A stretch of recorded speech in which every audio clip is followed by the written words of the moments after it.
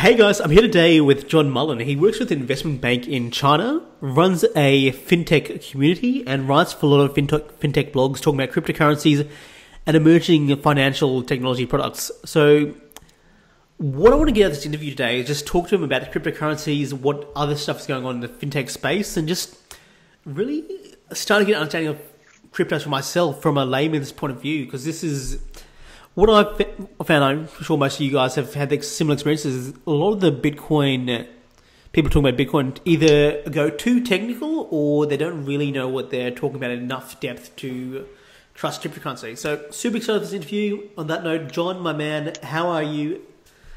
How are you, man? I'm doing good, thanks, and I really appreciate the time and opportunity to come and share some ideas about what's happening in the crypto and fintech space.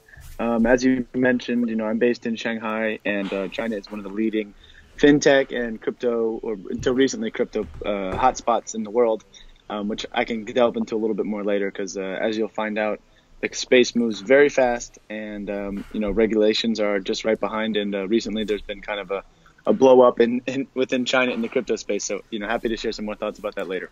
Let's start with the beginning of why is it that you're so knowledgeable about the space? So what is your background exactly? Can you for the audience? Yeah, sure. So, I don't want to come off and try to say that I'm like the super, I don't know everything about cryptos. I don't think anyone does. And if someone really does say that, they do.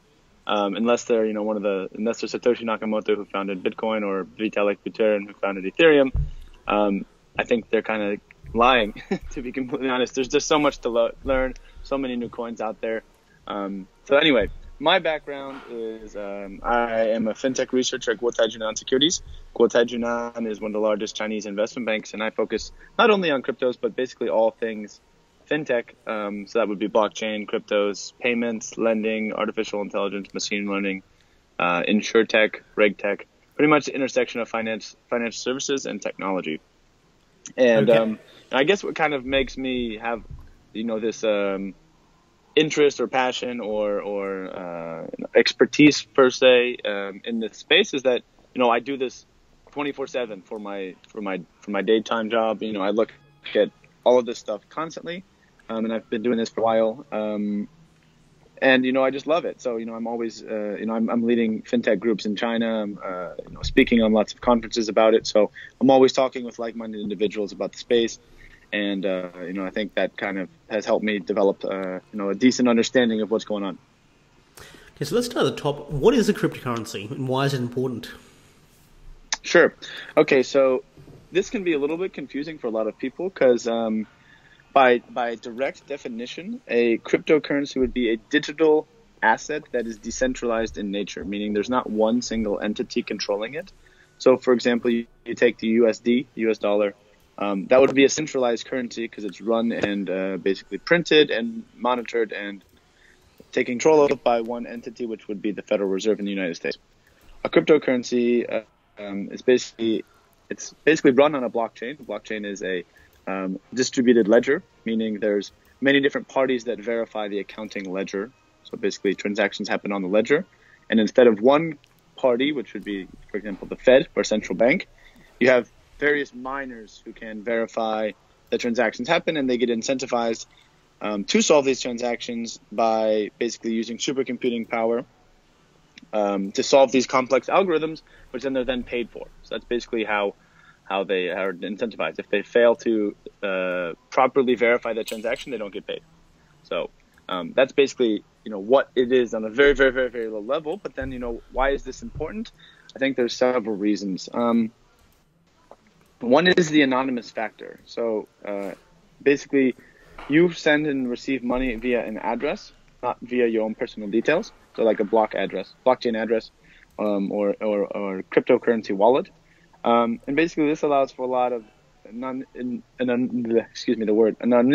I can't say it very properly. In transactions. So a lot of people obviously do not want to necessarily see the government, reaching in and seeing everything that they do. They want some privacy in their lives, just like most human beings would. So this anonymous aspect allows for something. Of course, on the other hand, you can say, this can allow for a lot of illegal activity to happen. And yes, there is that aspect of it. But I like to say that, if you look at the internet, There's a lot of bad things happening on the internet, but you don't see anyone shutting it down anymore, right? Half of the Fortune 500 companies are internet-based companies. Anyway, so going back to what is a cryptocurrency? Basically, it's like I said, a digital asset that's decentralized. Now you have all of these different cryptocurrencies coming out. You have your big ones: Ethereum, Litecoin, Ripple, something like this. But there's a lot of others. I think if you look at a website called CoinMarketCap, which is one that I always check out to see market caps of the different coins, there's more coming online every day. Anything that's not a Bitcoin is considered to be an altcoin, an alternate coin. So Bitcoin was the first. It came out from a paper by Satoshi Nakamoto. He's actually a very, mysterious figure because no one exactly knows who he is, or she is, or it is. They basically just authored this white paper about what Bitcoin can be. And since then, it's kind of been taken over. It's open source. Anyone can access it. You can still access the white paper. And it's kind of changed the world. I mean, cryptocurrencies are all the rage right now. They offer a lot of different aspects and characteristics. And I think I can go into a little bit more specifics later on because, to be honest, each one is a little bit different. But for example, Bitcoin is different than Ethereum. Ethereum is different than something like Ripple. They all have different purposes. So some of them are used for payments, can be used for payments. Some of them are used for remittance across the ocean at speed.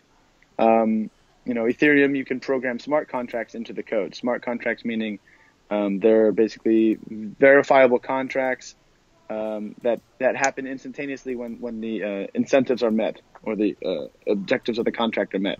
So there's a lot of interesting aspects of these kind of cryptocurrencies that we can delve into on this talk.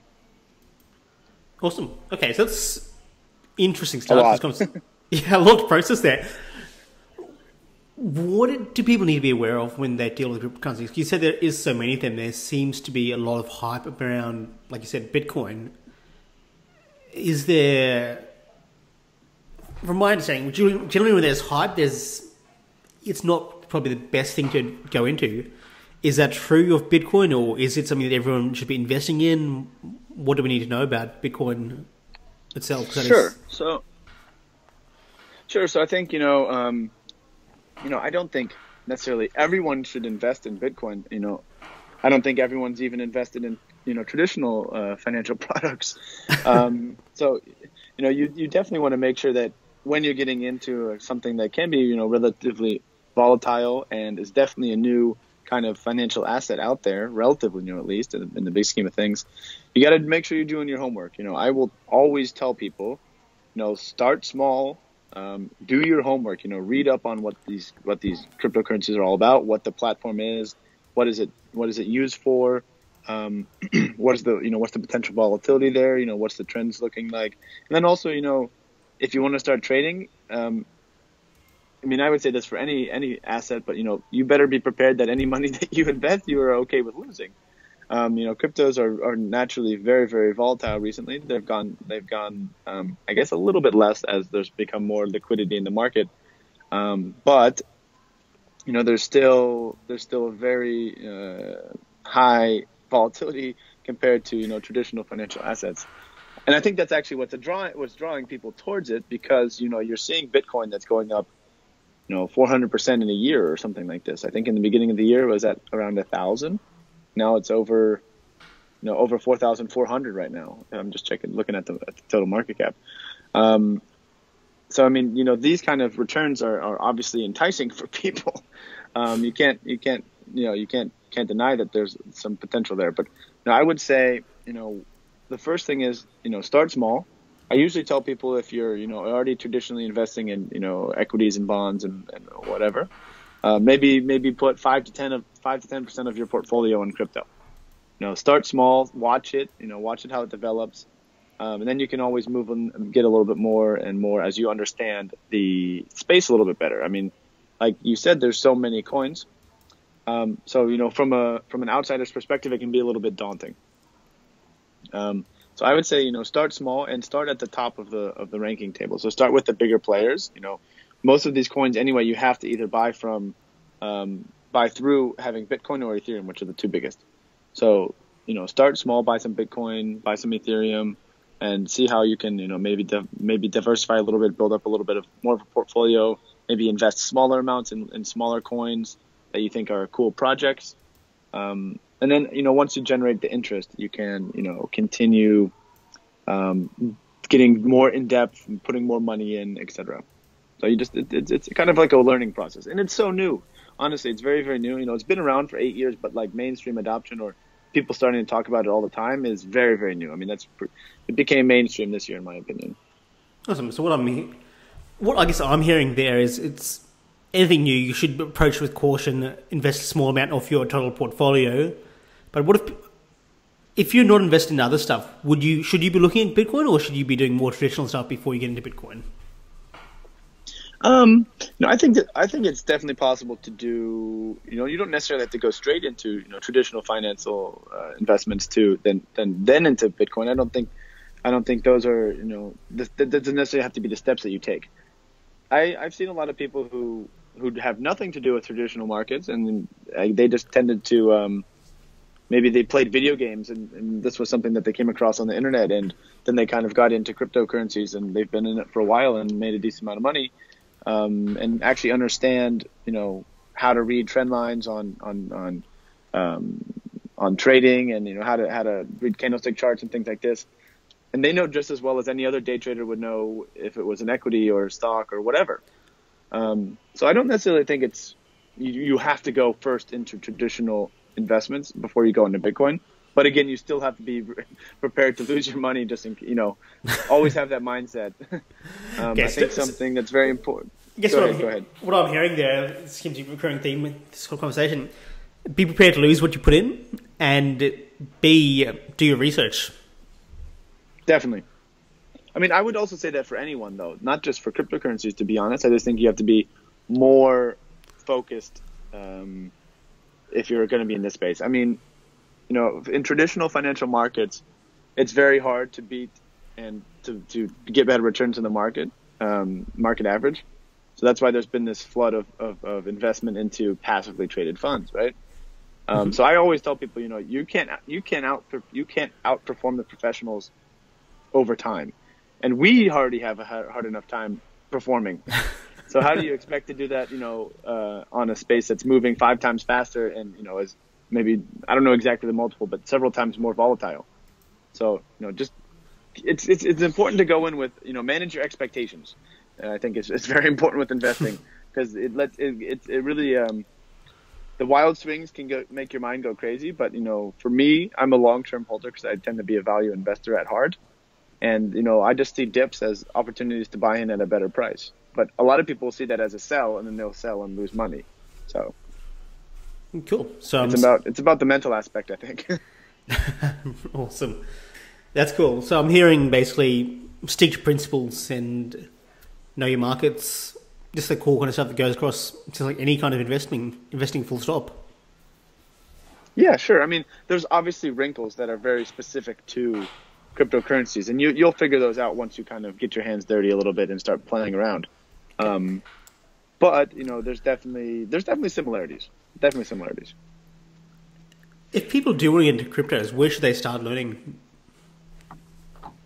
Good question. So, there's a lot of different good cryptocurrency web pages and publications that come out with news and articles and things like this. So I would start, if you want to get into kind of more the, I guess, day-to-day updates about the space, you might want to go to a website like Cointelegraph, who I write for. Another big one would be CoinDesk. CoinDesk does a lot of good stuff. There's a lot of cryptocurrency publications like that. You have to go to CoinMarketCap, which is like one that has all the cryptocurrencies up to date, and you can see all their prices and their price changes and historical information. So that's a good one. Obviously, you need to get a crypto wallet. So you need to start with a wallet first. I personally have a Coinbase and a blockchain, and then I trade on Bittrex and Bitfinex, which are 2 different trading platforms. So you can have multiple trading platforms, multiple wallets to hold your cryptos in. So I think that's a good place to start. Getting some knowledge. Additionally, if you want to get more wallets? I'm assuming wallets are similar to having a bank. Kind. I mean, thing is, there's basically zero fees to. I mean, you don't have to pay to set up a wallet, and it's kind of good to have somewhat your assets. In my opinion, to have them somewhat spread. I mean, it's known to have that there's the possibility of wallets and exchanges being hacked. So if you have all your money on one place and it gets hacked, then sorry, you're SOL.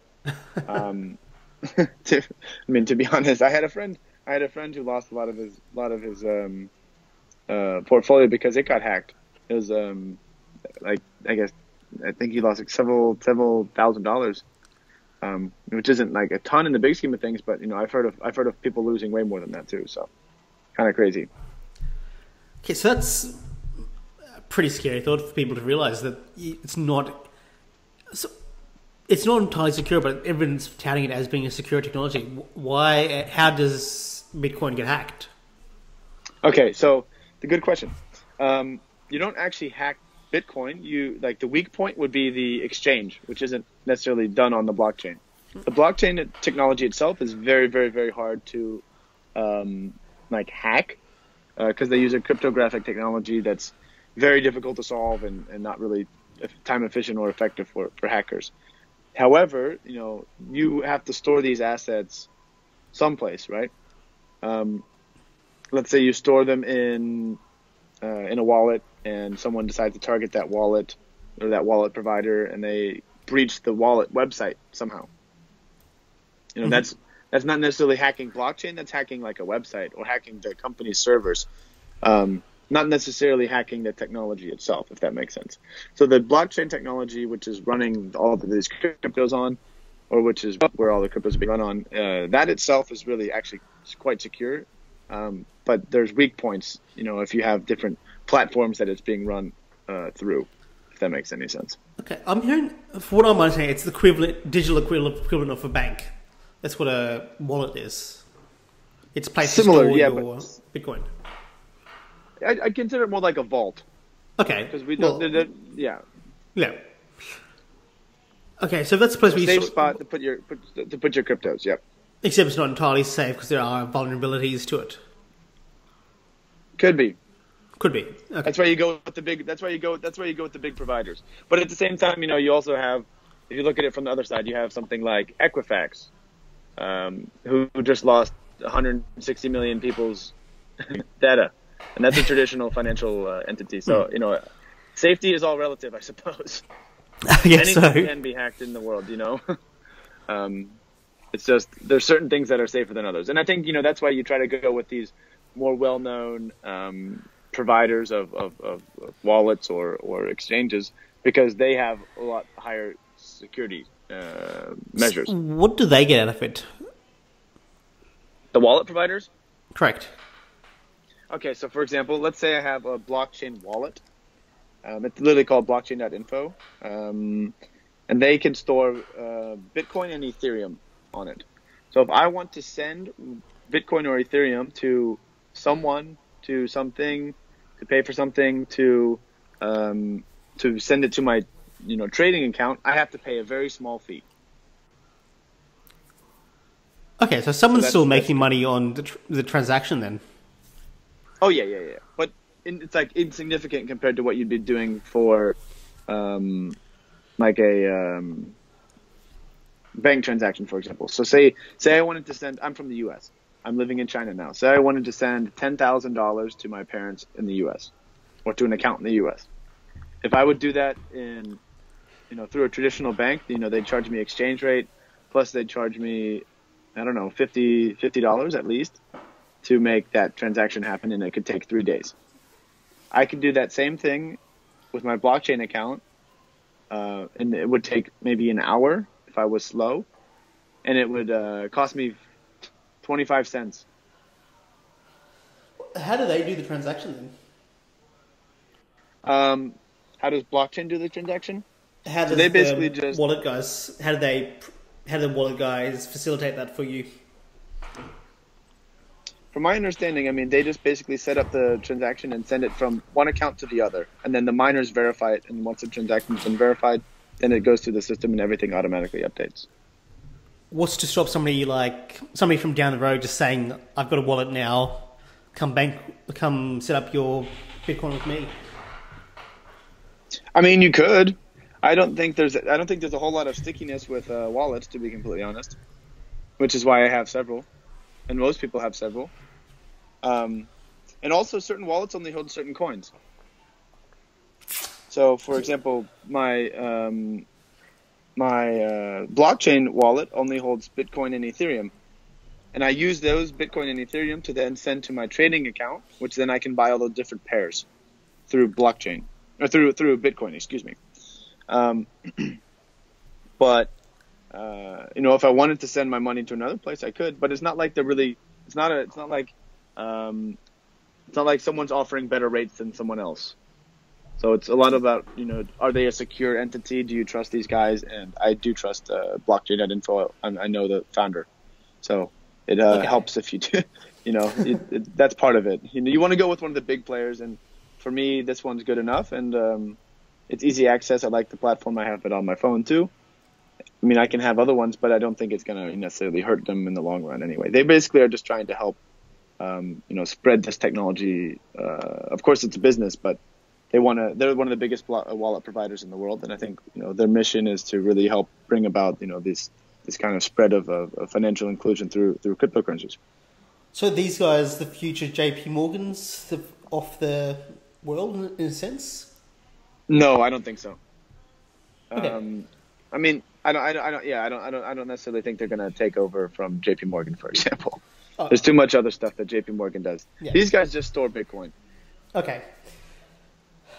Sounds cool. I think we've got cryptos covered to at least a starting point. So set up with Sure. Coinbase, do your research, go to the websites you just mentioned. What were those sites again? Cointelegraph.com. You can do CoinDesk.com, and then also CoinMarketCap are three of the ones that I'm on constantly every day because they have a lot of info. CoinMarketCap basically just measures all the market caps of all the different coins, the price movements and whatnot, and then CoinDesk and Cointelegraph are more for news and information about new projects, things that are happening in the space, etc. Awesome. Now, if someone wanted to, what else are you excited about in the fintech space at the moment? What's really got you pumped up and excited? Yeah, sure. So I would say, to be completely honest, not just the cryptos themselves, but the actual blockchain technology, I think is very, very cool. So, people tend to focus on the cryptos because it's the most accessible part of the blockchain. But blockchain technology is, it can be used on across a variety of different industries. You can use it in the healthcare system. You can use it to track patients' information. You can use it in real estate. You can use it in art dealing. You can use it in pretty much everything. There's so many interesting ways that are coming out, and I think you see all these new projects that are doing ICOs, initial coin offerings, to raise money on blockchain. And a lot of them are really, really cool. A lot of them are also kind of illegitimate and probably only trying to make some money off of the ICO. But, for me, blockchain is super interesting. I think there's so many interesting things that are happening on it. And I think for me, that's really cool. Another thing that I'm looking at in the fintech space in general. So I work for a financial institution, obviously. And I think the, machine learning capabilities of a lot of these investment firms, or lack thereof, I guess right now, they're still trying to build them up. Could be really interesting to see how you can really understand and quantify vast amounts of data. So taking big data and then using machine learning applications to really understand what this information means. And that can really change how we look at the world, I think. So I think that is kind of an interesting aspect too. Awesome. John, if people want to learn more about you and just connect with yourself, what's the best place for them to do that? Sure. I would say best place to connect with me is on LinkedIn. I tend to be pretty active on that site. My name on LinkedIn is John Patrick Mullen, JohnPatrickMullin. That's kind of the best way. I write for LinkedIn China, and I tend to be very active writing posts, sharing videos, things of this nature. So that's probably the best place. You can also check my website out, which is www.johnpatrickmullen.com. Awesome, guys. Until next time, we'll see you all in the next episode.